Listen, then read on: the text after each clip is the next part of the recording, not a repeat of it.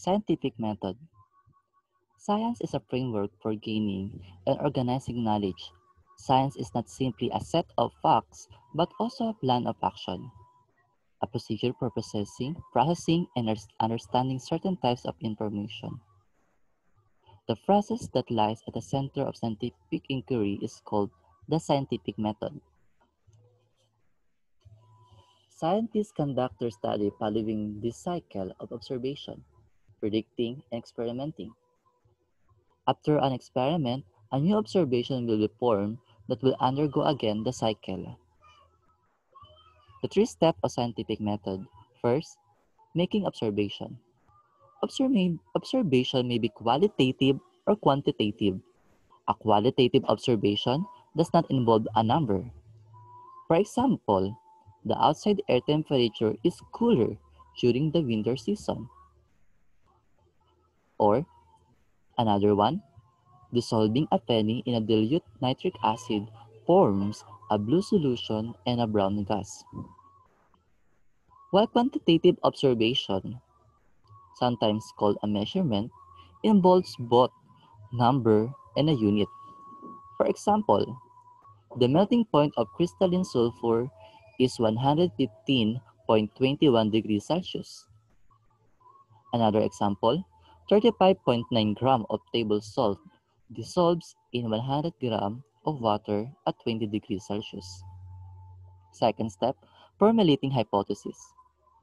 A hypothesis is a possible explanation for an observation.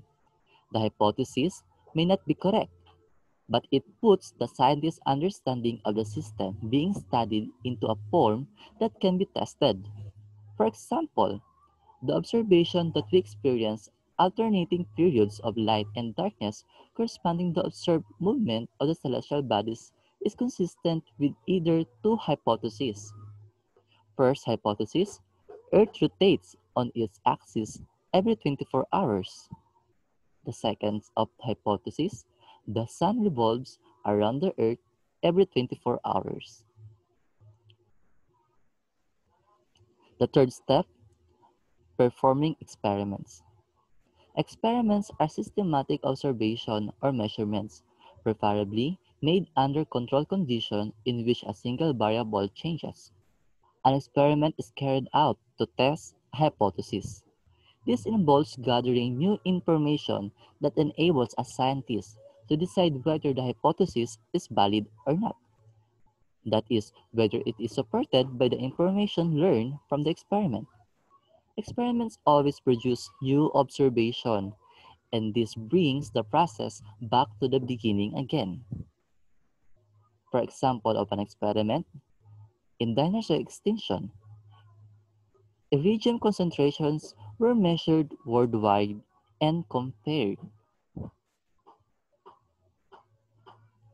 Scientific models.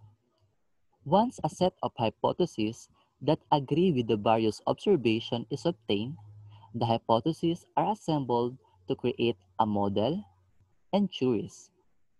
The words model and theory are sometimes used interchangeably, but the distinction between these two terms is that model is used for situation when it is known that the hypothesis has a limitation on its validity. For example, the Bohr model of the atom, which depicts electrons circling the atomic nucleus in a fashion similar to planets in the solar system. Scientists often use such idealized models to get an initial grasp on analyzing complex situations, while theory represents a hypothesis which has been confirmed through repeated testing. Generally, a theory is an interpretation or a possible explanation of why nature behaves in a particular way. Theories are evolving as more information becomes available. For example, the motions of the suns and the stars have remained virtually the same over the thousands of years during which humans have been observing them. But the theories for these motions have changed greatly since ancient times. And the last scientific models, whereas theory explains why a phenomena happen, law simply states what happens. It is a verbal or mathematical description of a phenomenon that allows for general prediction. For example, Pascal law. It refers to an equation that describes the difference in pressure based on height. Another example, Ohm's law, which states or describes the relationship of voltage, current, and resistance. Let's test your understanding. Now, classify each statement, whether quantitative observation, qualitative observation, hypothesis, experiment, theory, or law. Your answer must be comment or posted in the comment section in this video. All throughout our lecture, I have put test your understanding section where you have to answer in the comment section. This will be the basis for your participation all throughout the course.